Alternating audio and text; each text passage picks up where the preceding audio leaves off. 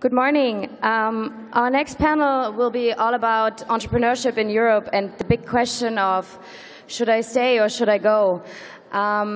Meaning, what is better for my company to stay in Europe and scale it to the US, or the other way around and found my company in the Silicon Valley and scale it from there? I would like to introduce to you the moderator of our next panel, Jennifer Schenker, who is the founder of the Informilo magazine and editor-in-chief. Jennifer, please come to the stage.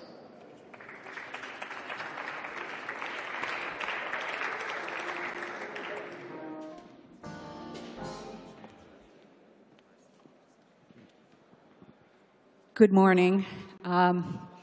If you have not yet seen a copy of Informilo magazine, which is a magazine about the global tech sector, please pick up a copy on your way out and pick up your coat. Let me now introduce the panel. May I please ask Nicolas Brusson from BlaBlaCar, Giuseppe Zocco from Index Ventures, and Michael Zwane from Zendesk to come up. Thanks.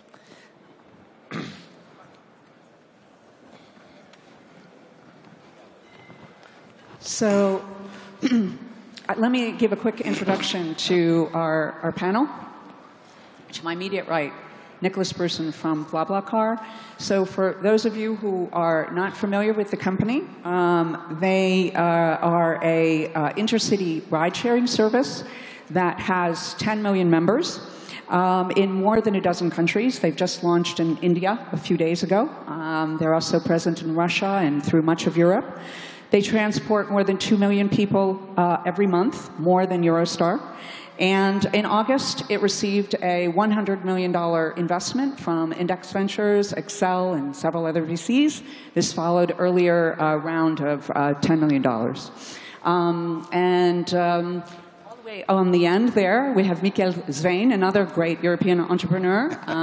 Michael and two other Danes started Zendesk, which is a very popular SaaS-based customer service software company, in a loft in Denmark back in 2007, and very quickly moved to Silicon Valley, where they scaled the company globally, and they did an IPO on the New York Stock Exchange last May, and today are valued somewhere around $1.7, $1.8 billion. Michael has just written a book called Startup Land, and it is the story of how three guys risk everything to turn an idea into a global business. If you're interested in hearing more from Michael after the panel and knowing more about the book, both he and another author, Alex Christie, who wrote a book called Gutenberg's Apprentice, will be doing a book discussion immediately after this panel in the Wirecard lounge downstairs. So we also have on the panel Giuseppe Zocco from Index Ventures. Index Ventures is a venture capital firm that invests both in Europe and is also present in Silicon Valley. They invested in both Zendesk and BlaBlaCar, and they have a pretty good success rate. I think in the last 18 months, you had 8 billion exits worth $1 billion or more, and at least 4 of them came from Europe. So I'm gonna just give each of our panelists a really just a very couple brief moments to talk a little bit more about what they do and who they are, and then we're gonna go right into this discussion about, as Alexandra put it, should I stay or should I go? The pros and cons of scaling a business globally from Europe or Silicon Valley. So, Nicolas, some people get BlaBlaCar confused with Uber. Tell us, how you differ from that company. Yeah, so it's a fair question, a question we get pretty much all the time. So let me maybe start by saying that from a user point of view, actually our users don't confuse us for Uber or any taxi service, right? And probably the way to describe it is what do we disrupt as a company and what does Uber disrupt as a company? So Uber, as we know, is going to disrupt mostly the taxi industry or short distance travel within a city. What we end up disrupting is long-distance travel. It's city-to-city travel. So if anything, it would be the trains, the long-distance bus. So that's the industry we disrupt. So in a way, it's a bit comparing like a high-speed train and a taxi, right? So it's two different markets. But also in the way we operate, BlaBlaCar is very much a community. So essentially, you join BlaBlaCar as a member, and we don't manage like a fleet of drivers or professional drivers. Essentially, what we do is we just foster a community, and people within that community actually are going to share their ride when they drive from, let's say, Munich to Berlin. And then they're going to take 2, 3, 4 passengers along the way and share the cost. So we've been building that initially out of France, and then very quickly, and I'm sure we'll talk about that, but very quickly, we expanded all over Europe, and we've built this European platform, this European transport company, and more recently, we raised $100 million to go global, essentially. Okay. And just, you know, I think a couple points that are interesting for the audience is another difference with Uber is that, you know, basically through your community, you pick your driver and you look, you know, and decide if you want to go with that person or not, and you're able to check their social network rating and figure out whether you want to go with this person or not. Yeah, exactly. It's really based on the community, right? So you join that not as a driver or not as a passenger, you join that as a member, and then you end up sharing your ride as a driver or taking a ride as a passenger, but then you always have a choice. So it's a two-way vetting process. Right. Okay, thanks. So now let me turn to you, Mikkel. So tell us a little bit about how the focus of your company is evolving now that you've gone public. Yes. Yeah. Thanks first and foremost for the introduction. It's very fitting. Zendesk is a customer service platform. I am Danish, thus the broken accent here. But we built it out of a kitchen in Copenhagen, moved it to San Francisco, and have had a time of our life building this company. We today have more than 50,000 businesses around the world using Zendesk. A lot of these are small businesses and fast-growing companies. Companies like Uber, companies like Airbnb, companies like Dropbox are using Zendesk for providing great customer service. Most recently, and also in connection with the IPO, we have matured.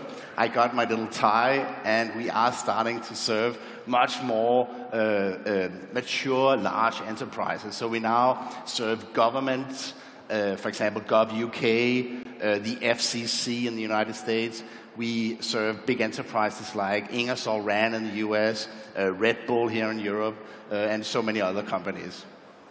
Thank you. So, Shelby, tell us a little bit, you know, help us get the context for Index, and, you know, it seems you're placing big bets on European companies. So tell us why you believe in Europe. Thank you, Jennifer.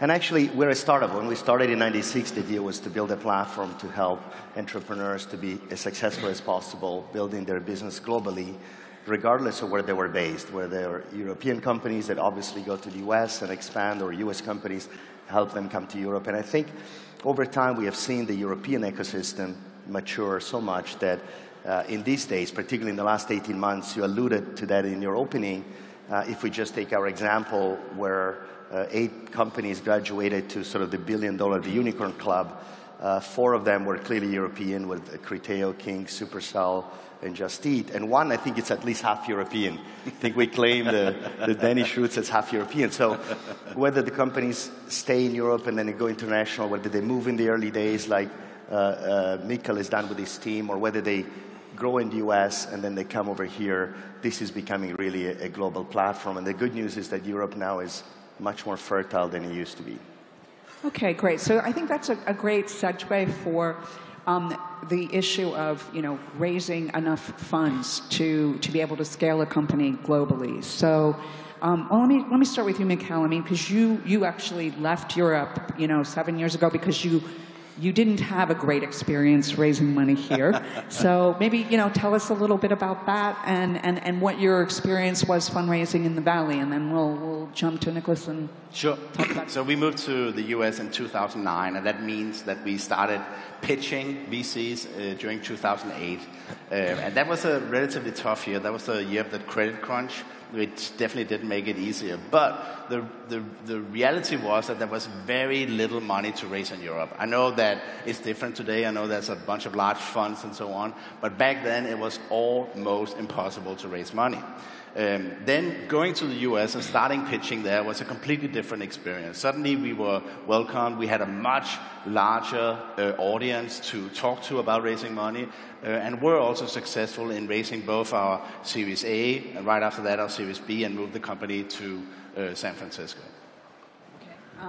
Now, Nicolas, you have been able to raise well over $100 million. Being headquartered out of France.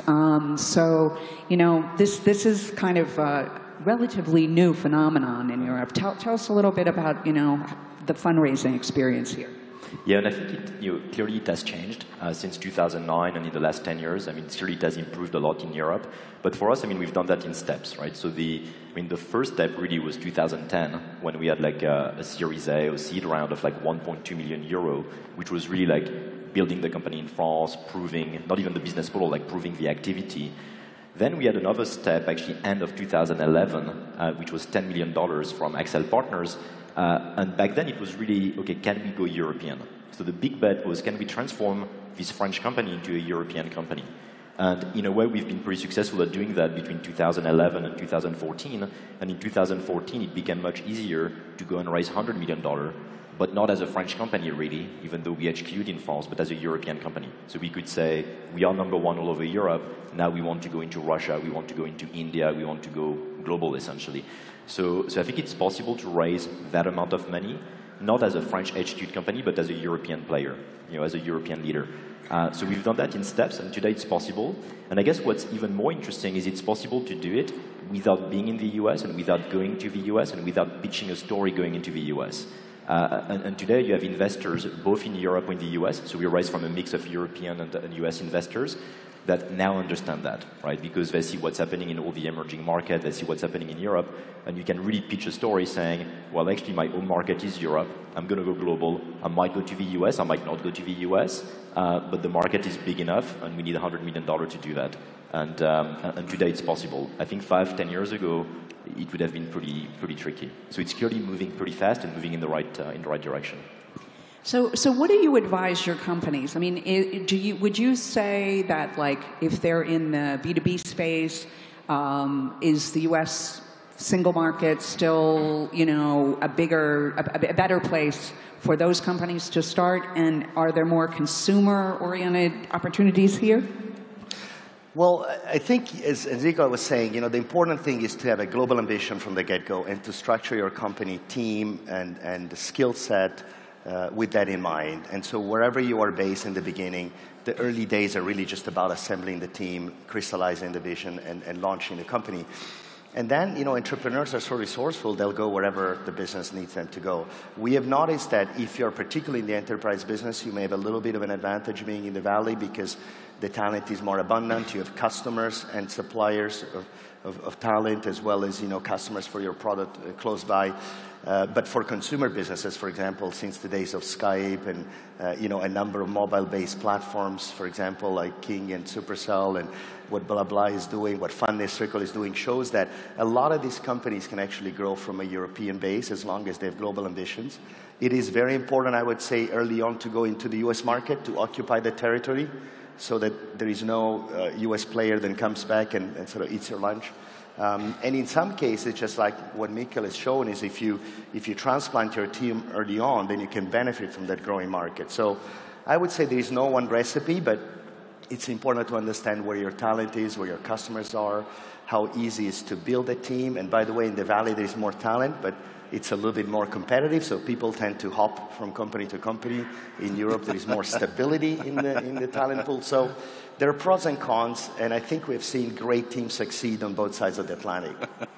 So one of the cons of building in Europe is this whole idea of, there's 25 different markets, and this is something that, Mikkel, you might want to talk about a little bit, just this whole idea of, you have to deal with different regimes in every market. And is that one of the reasons why you decided not to stay?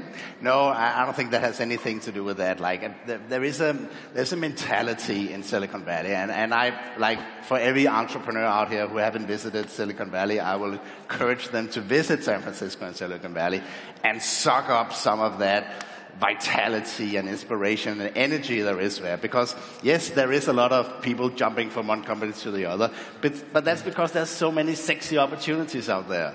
You know, right. it is a very inspirational place with fantastic companies building amazing things, and it's all within like a 40-mile radius, you know, so you have everything right there in front of you, and you get so inspired. And I think that was, okay, we raised money in the US because we had a hard time raising money in Europe. But we also learned so much from coming to the US, from coming to Silicon Valley. Like, in Denmark, we were considered like 3 guys in a room with a computer. And that was very cute, you know. Oh, are you sitting there with your computer? Like, we come to California, and suddenly, like, they're looking at us as, okay, you can go out and disrupt the entire enterprise software space. And we're like, okay, let's do that. That sounds a lot funnier than the other thing. And that there is no ceiling, that you can dream as big as you want to, and people can actually help you execute on those dreams. Getting that inspiration into your DNA, into your company, is just, it's what takes it from just being a startup to being this next generation company. So I think that I wanted to ask you, Nicolas, because you actually spent time in the Valley. You worked there, but then you decided to come back to Europe and build a global company from here. What led you to do that? Yeah, so I've gone the other way. I've gone the wrong way. I went from Silicon Valley to Europe, which is a weird thing to do. No, but it's true. I mean, the DNA point, actually, Mikkel mentioned is true. I mean, for me, I started actually my first job. So I finished my studies in Silicon Valley. I got my first job in Silicon Valley. And I ended up in a company where we raised $85 million. So it was during 1999-2000. We raised $85 million. We wanted to conquer the world. We've burned all the money. We went Chapter 11 after 2 years. But you learn a lot, right? You learn on the way up. You learn on the way down. And clearly, that level of ambition did not really exist in Europe back in 1999 and 2000.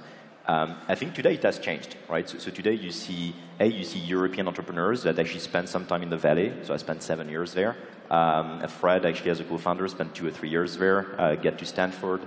So as a team of co-founder, we have like 10 years actually in Silicon Valley, right? So in a way, we bring that DNA into a European company. But it's not only that. I think the thing we've been missing in Europe in the last 10, 15 years, and it's changing now, is that, especially on consumer internet, the issue is not the market, right? If you look at e-commerce, food delivery, hotels, what we do, like transport between cities, the market in Europe is as big or bigger than the US. So it's not like a market problem. And even US companies, when they get into Europe, they don't think of one single market. They think of all of that as a complete European market. I think the issue is, like, how do we address Europe as a market and the challenge of becoming a European company? And for us, it's been like, for the last 3 or 4 years, actually, it's been like a big DNA change, where you, as co-founders, you need to hold the line and say, okay, we're going to be a European company. Our market is Europe. We're going to be in every market in Europe.